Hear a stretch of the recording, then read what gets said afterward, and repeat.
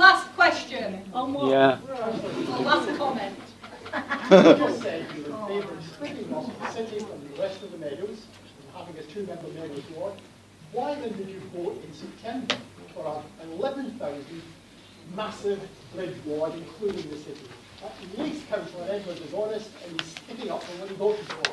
Yeah, but if you're getting that amount of money, how come us, and I speak for a lot of people, why can't we have carnival on the embankment? That's Meadows Carnival. Yeah. Why can't we have a carnival on there? Well, not enough people support it, and if you want to be part of the group that There's work... not enough people. I know that's why they set our 7. He's lost touch, mate, since he's been Lord Mayor here. Represent our area. Look, MPT... out of a small area. Money talks. It's the same people that form You know why you blocked it? Because that side was complaining about the noise, and that's what Right, we were told. The noise was too much for them.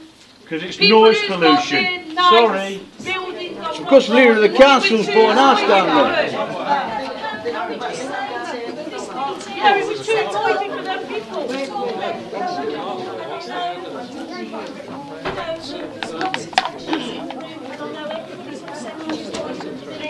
I am concerned about the people who aren't here.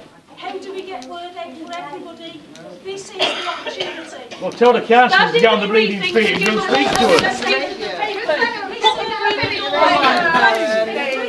Community trust hadn't pulled this meeting together, there would have been nothing.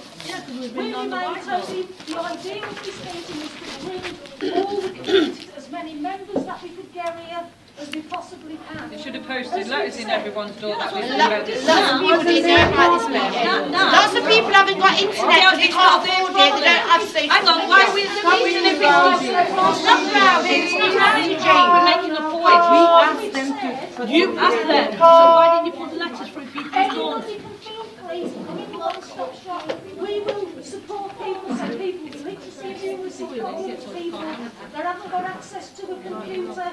We will sit and work things together and forward it straight on. We will support anybody across the community who wants to say, who doesn't feel able to put it down in writing. We are here to support you to do that. In this room, again, if you've got neighbours or family or friends that live in this area, hopefully you will be feeding back this information. We can give out as many copies of this document that you can, and I'm sure through the surgeries that the councillors offer, that you can go and speak to them outside this meeting. You know, as we've said, you've got till the 15th of January. This is your time to put your views forward. Nothing has been set in stone at all. Excuse me.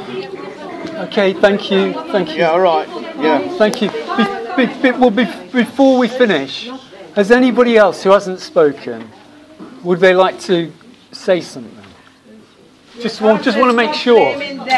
Yes, I was blaming them because the commissioner. No, no, something about. Okay. Let me speak. No, you're not blaming them. Okay. Right.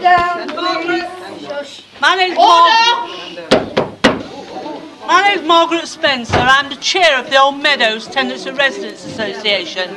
I was born in the Meadows. I've lived in the Meadows all my life. Currently, I am just saying how I feel about it. I have been working. Everyone's got a fair opinion, Jane. Don't tell me I'm wrong, because that's my opinion, darling. I am saying,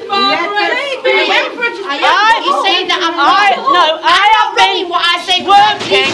Called an opinion. The meeting's called because we're raising our opinion. So don't tell me that I'm wrong. I'm not saying you're wrong. I've been working on the document. Excuse me. Okay. I've been working on a document about the Meadows that goes back to 1700. It's always been a community together.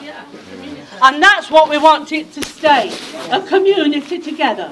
So if everybody's in the same mind, I think we should all, I've already written once, I'm going to write again. And I'm going to write again and again until they get the message from me at least. If people feel the same, they should write or ring them or pester them and let them know what we want in this area. We want the meadows to remain the meadows as it's been for the last 400 or 500 years or more.